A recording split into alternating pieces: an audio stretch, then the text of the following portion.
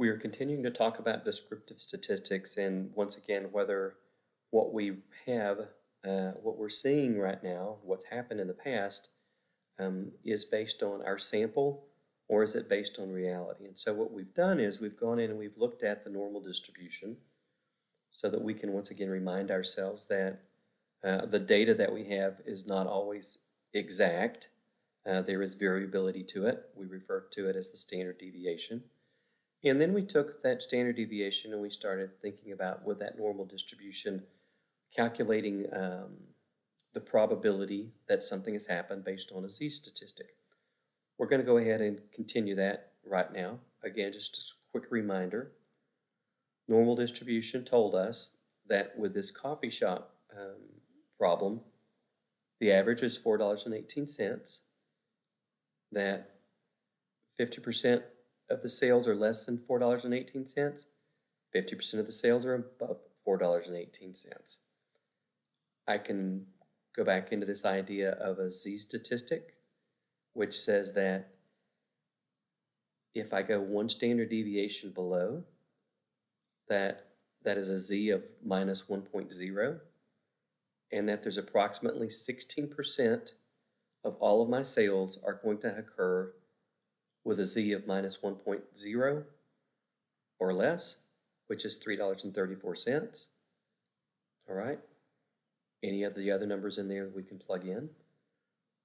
We learned how to calculate the z-statistic using the formula. We looked at how we would take that z-statistic, go back to Appendix D, look up the value.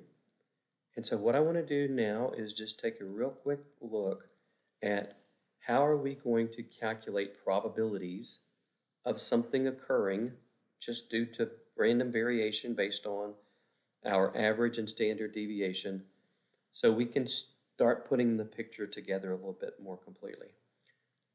Let's take, for example, for this, if we were looking at what's the probability that the very next customer that walks into the store is going to spend less than $4.26. What I want you to do is I want you to get in the habit of doing this in 3 steps. I want you to draw a picture, okay? Picture starts with a normal distribution. Draw it out. We know that in the middle, the average is 4.18. That was given. We also know that what we're talking about now is what's the probability that the next customer will spend more than $4.26. So let's draw in $4.26 over here because it's bigger than $4.18. And we're looking at the probability of it being more than $4.26. So we'll kind of color in this area. Again, so there's my picture. Step 2, calculate the z-statistic. Z equals the data value that I'm looking at minus the mean divided by the standard deviation. Again, the z is telling me how many standard deviations am I away from the mean. When I calculate it, this says I am 0.1 standard deviations away from the mean. It's positive, which means that I am to the right, okay? Now the last thing that I'm going to do is I'm going to go to my Z table, Appendix D, look it up, and I'm going to find out that according to the Z table, that all of the probability going up to a Z of 0.1 is 0.5398 or 53.98%. So the probability that the next customer will spend less than $4.26, and I think I may have said that incorrectly before, the probability that the next customer spends less than $4.26 really is, there's a 53.98% chance that they will spend less than $4.26. All right, now let's flip that around just a little bit. Now let's say, what happens if the next customer comes in is going to spend more than $4.70? Okay. Draw the diagram. Middle is 418, 470's here. I'm interested in the more than $4.70. All right. I calculate my z-statistic. I get a z of 0.62. I look that up in my z table. My z table says that 73.24% is the percentage that comes up to here, which means that the area that's colored in is what's left over. So 100% minus 43.24% is only 26.76% that is left over here. Okay?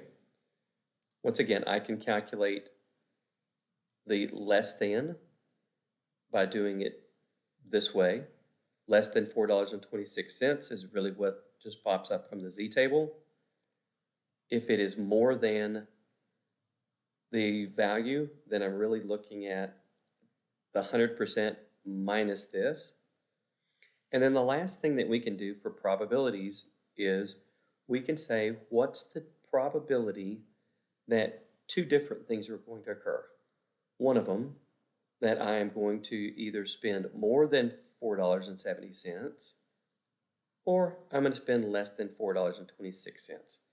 So you can kind of see conceptually that what's going on is whenever I draw the picture, I'm interested in this area plus this area, which means that whenever I calculate my statistics and we've already done this in the previous ones, the probability of less than 4.26 was 53.98%. Okay. The percentage that would be coming in above $4.70, we did that here in this step. That was 26.76%. So all I'm really doing is I'm taking this percentage, this, plus this percentage to come up with my new answer. Again, once you draw the picture, determine how you're going to calculate things, I think it will start make sense to you on calculating those percentages. Okay, so we've come a really long way now. We've started thinking about a normal distribution, z-values, and what's the probability that something is going to occur just based on the normal distribution instead of based on the overall sales.